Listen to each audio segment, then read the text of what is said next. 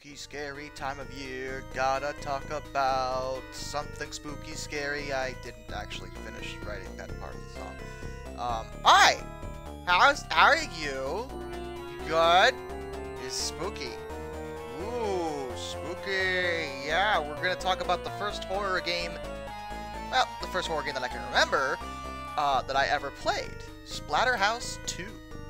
And, you know, for a game with a largely simple execution, it's still, to this day, pretty freaky.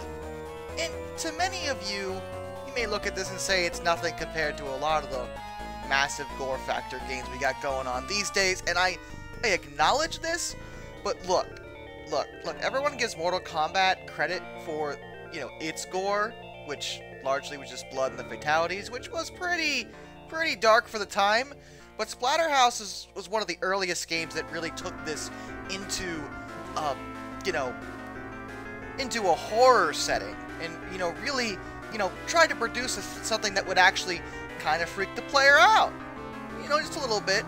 And they couldn't go with necessarily, actual scares. It was a little harder to do that with 16 bits, but what they could do was create some of the most nightmarish imagery in a game up until that point. And lordy, did they ever succeed.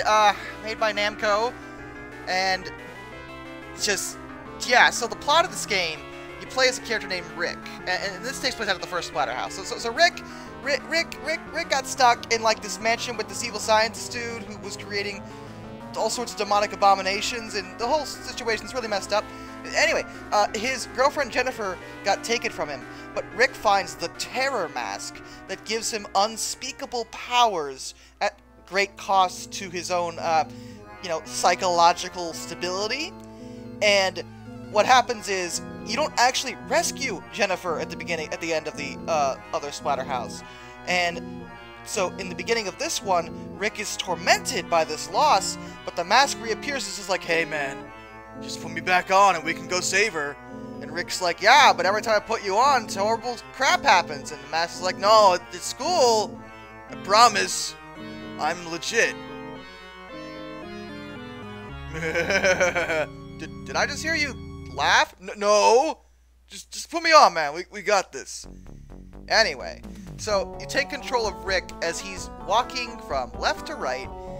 And to call it a platformer, it wouldn't be wrong, but it's not really right.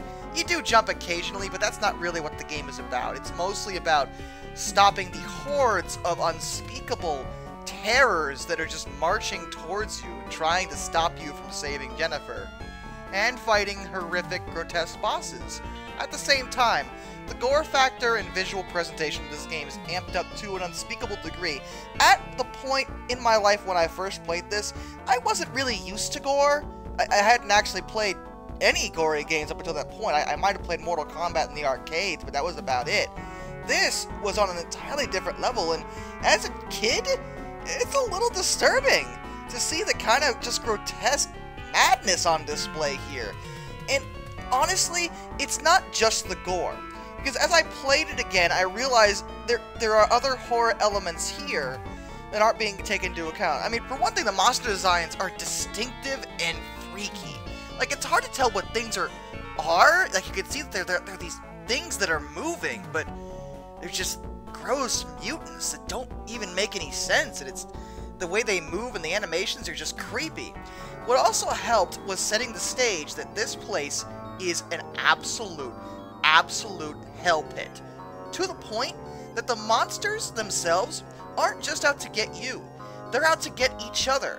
There are plenty of times where monsters will kill one another, and to me, that actually sets the bar a lot higher in terms of fear factor when you're taking that into account. You can clearly see, through no words at all, that this place is messed up, and you need to watch yourself. And it doesn't help that the bosses are all just look. What is that? I don't even know what that is. It's a thing, and it exists, and it's trying to kill me, but ugh. Also, the music is alarmingly creepy, but I mean, I would have expected as much. And overall, if you're into this kind of dark, like, gory, just twisted mess that you're looking at, like, if you see this and you think you might have some fun with it, it's definitely a good game to play if you're a horror fan. I will say that from a control perspective, it was never very good in that department, and it definitely hasn't aged well. Rick controls in a very stiff manner, so it can be a little difficult to get used to. Like I said, it's not a true platformer in the sense that, yeah, you can jump over stuff, and you have to sometimes, but it doesn't feel as fluid as, say, Mario or Sonic. But that's not really the point of the game. The point of the game is to be freaked out by what you're seeing. Anyway, do you want to talk about the hanging baby fetuses that are somehow psychic? Oh, you don't? Okay, good, neither do I. So anyway, that's Splatterhouse 2. Really good game, classic horror experience, definitely worth a try if you haven't had the pleasure, I use the term lightly, of experiencing it yourself. That being said, if you're not a fan of gore, I would say no. The opposite. Go play Mario or something. Anything else, really. Because, no. We're out. Till next time, this is Darkness, and I bid you all a fond farewell.